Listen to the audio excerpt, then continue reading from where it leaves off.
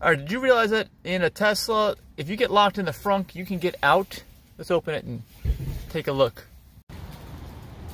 I'm guessing this is some kind of federal requirement, although I don't know. If you guys know, let me know. But in here, if you look in the front, on this one, this is a Model X. Over here on the side, watch, I'm gonna flip the camera around. Hello! Yeah, see, I'm under the hood.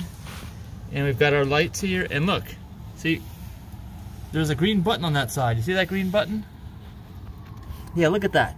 That is your emergency release. If you get locked in your frunk, you just find this. Is this lighted? I don't know if it's, I don't think it's lighted, but look, I push it. Yep, it activates the mechanism. Have you guys had to use this? Has anyone ever locked you in the frunk? Let me know in the comments. Thanks so much for watching. Bye.